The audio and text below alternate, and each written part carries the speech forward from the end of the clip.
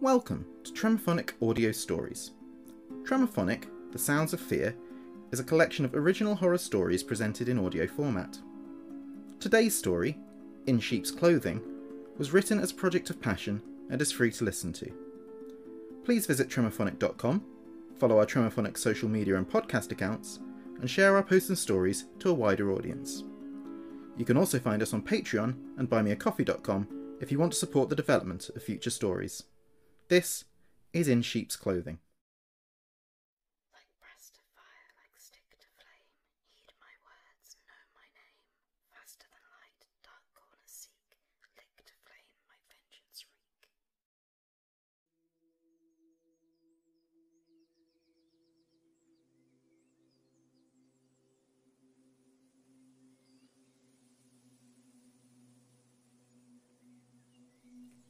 A fresh breeze ran through the forest that morning, washing into a clearing amongst the trees and kicking up swirling dust around a small thatched cottage. This was a morning like many before it, but on this morning the peace would be broken, much like the pane of glass in the side window was broken, and smeared with blood. The elderly lady that lived in the cottage descended her rickety wooden staircase, creaking loudly with each step, until abruptly she stopped and looked at the destruction inside her home.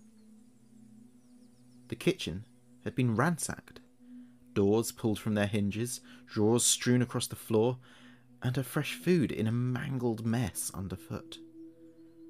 Her cosy chair was shredded, the inside spread across the flagstones, and there, on the sheepskin rug in front of the hearth, a young teenage girl, wrapped in a crimson cloak, lay curled up for warmth from the smouldering embers of the fire. The old lady shrieked, "You!" The girl, startled, and turned. "Who are you? Why are you here? And what have you done to my house?" The girl looked frightened, but the old woman persisted. "You better not be. They better not have sent you." As the girl struggled to her feet, the old woman pushed the stunned girl towards the kitchen, picking up a dining chair that had been tipped over, and with a firm palm on the girl's shoulder, forcefully sat her in the seat. Before she could gather her thoughts, the old lady had whipped back the girl's scarlet hood, and was tipping her head from side to side, like she was inspecting her for injury.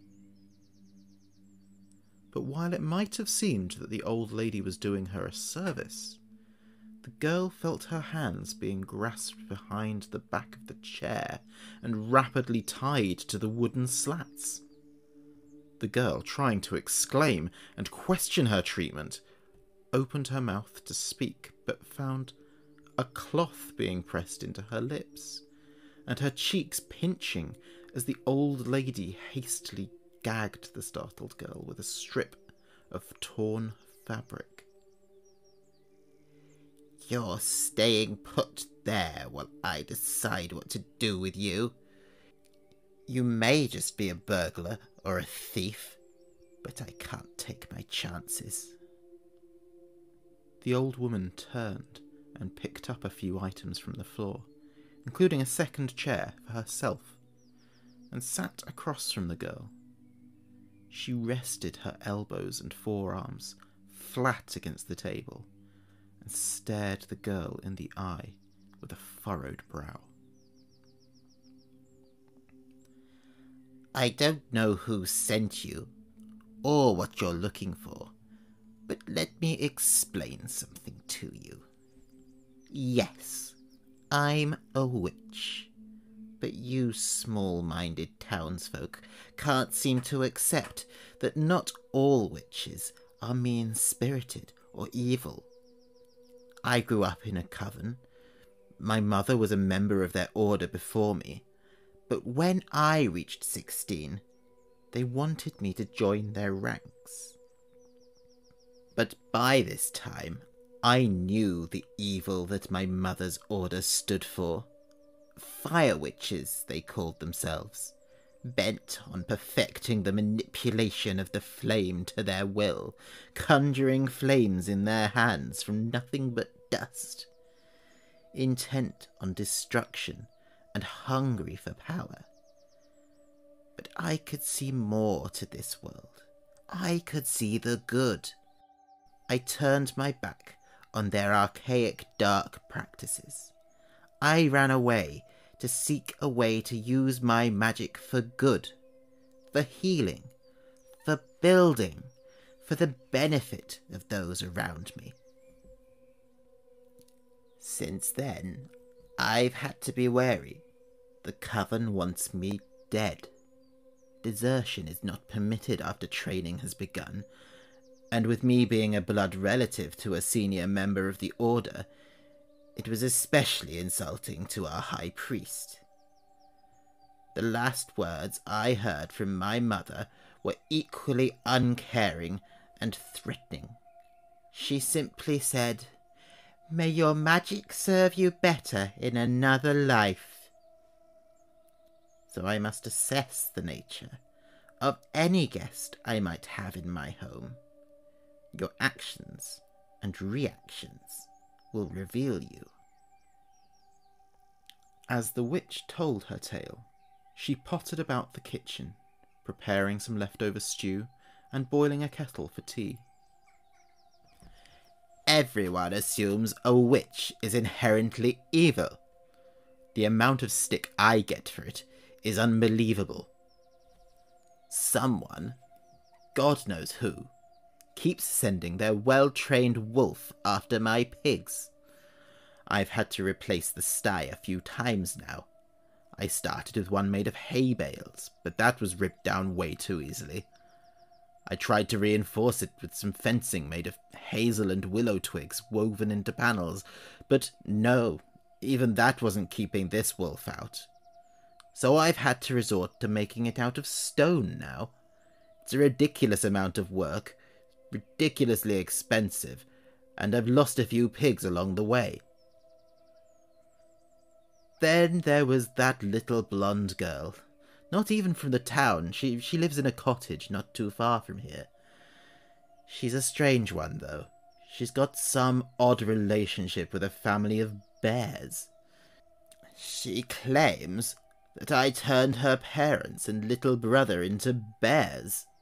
She came home one day to find her family gone, but instead these 3 bears were eating the breakfast from the table and sleeping in the beds.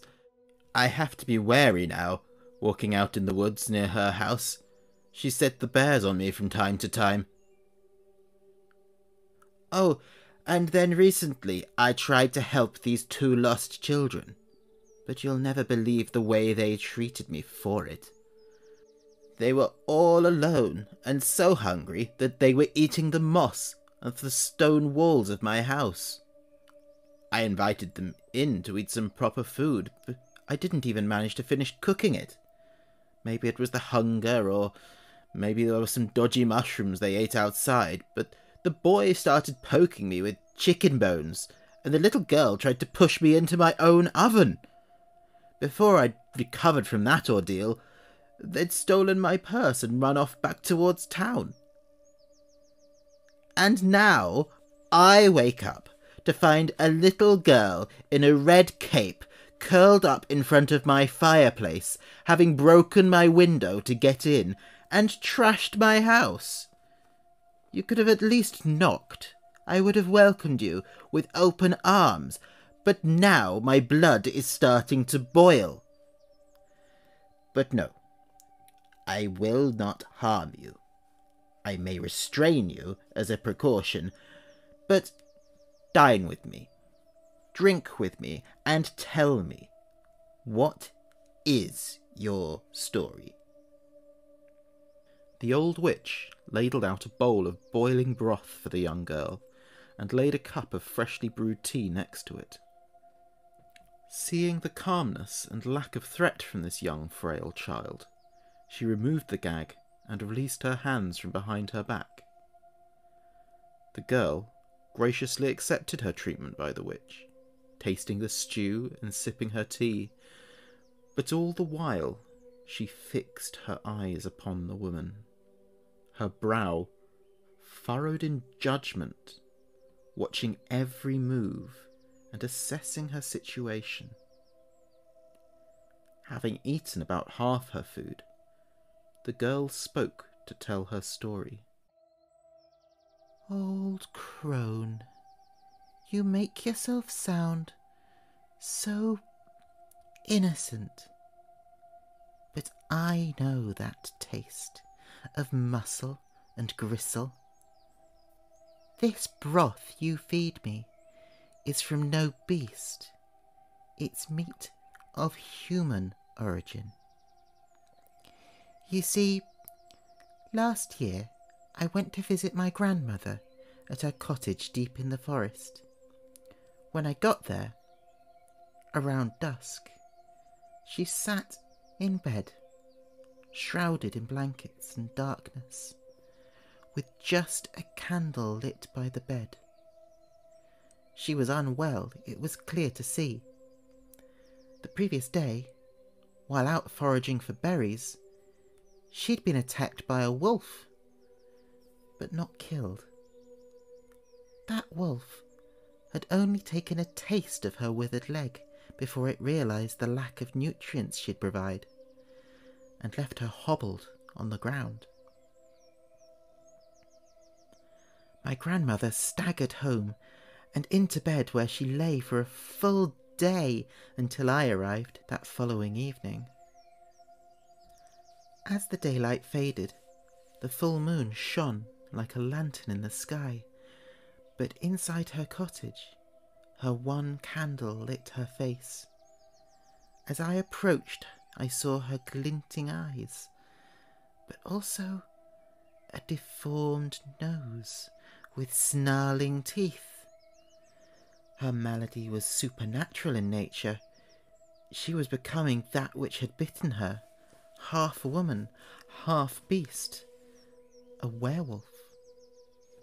Such a sickness does in fact give ferocious strength and speed, and while I turned to run faster than I've ever moved before, I had only taken 2 steps away from the bed before I felt the sharp scratch of claws upon my back, knocking me to the ground. I turned to see what fate beheld me, and I lay under the window with the moon upon my face. My grandmother, the beast, paused, as if the human part of her recognised me and bore me no ill will. For what felt like forever, we held each other's gaze, eye to eye, unmoving. I could feel the scratches burning, as if some creature was crawling into my skin, but still I held her lingering look, as it turned from ferocity to calm.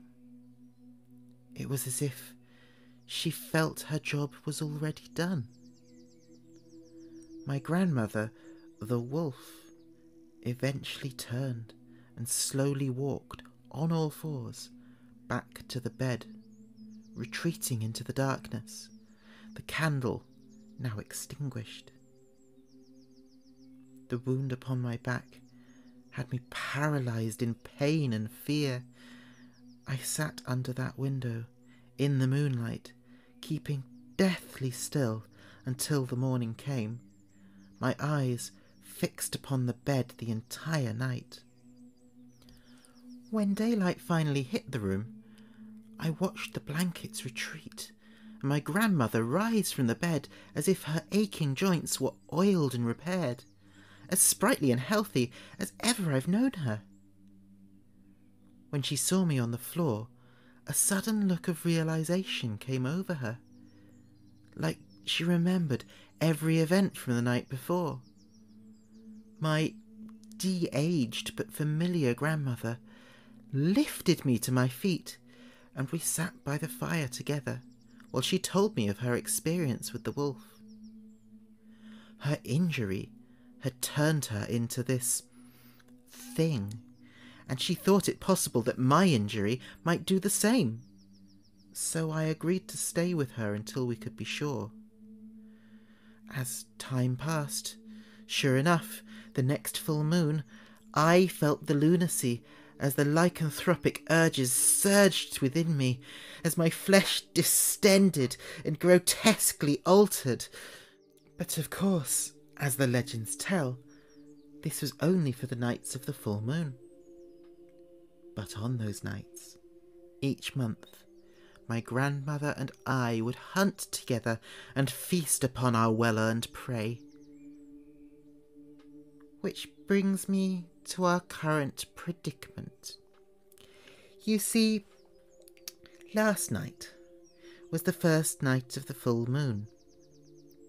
The monster within me broke your window, ransacked your furniture, and curled up by your fire, and now as the day wears on, I fear if I should be here when the sun disappears beyond the horizon, the consequences would not be good for you, dear witch.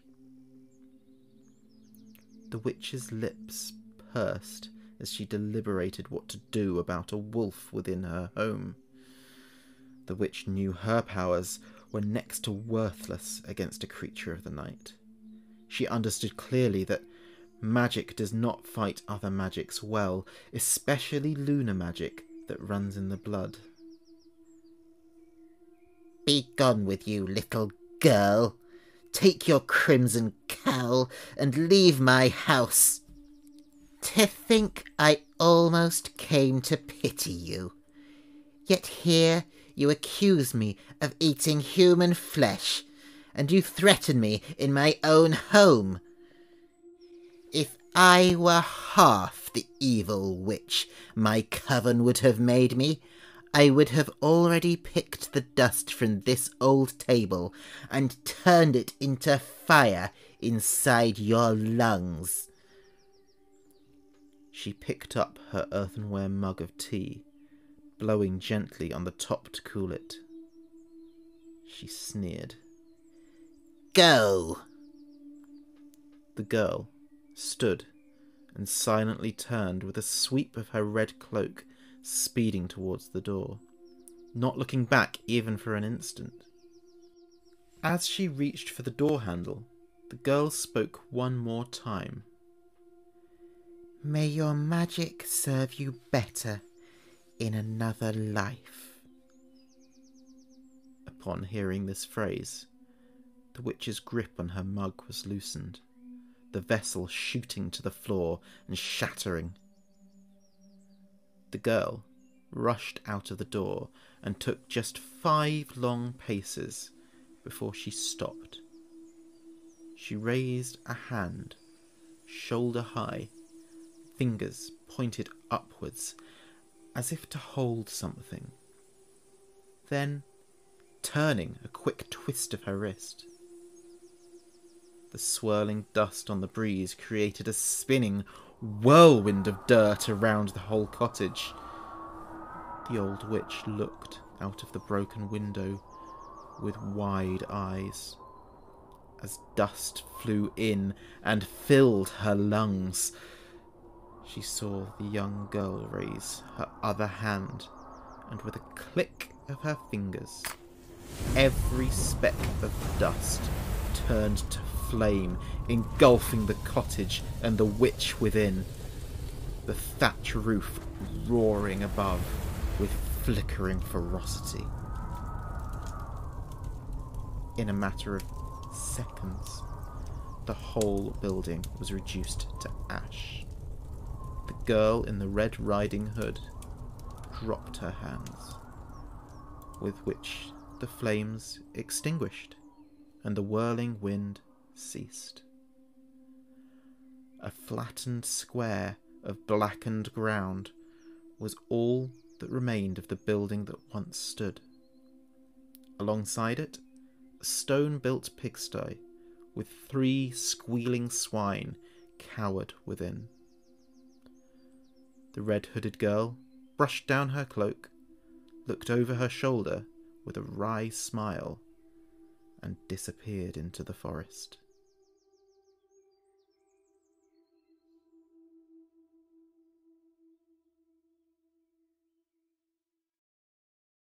Body without life, eyes without sight, whispered this flame your place this night. Thank you for listening to In Sheep's Clothing, presented by Tremorphonic. In Sheep's Clothing was written, performed, recorded and edited by Richard Wilson, with music samples and Foley effects from Fesliyan Studios and Pixabay. Don't forget to follow Tremorphonic on Facebook, Twitter, Instagram, YouTube and tremorphonic.com, and keep an eye on podcast channels for our upcoming stories.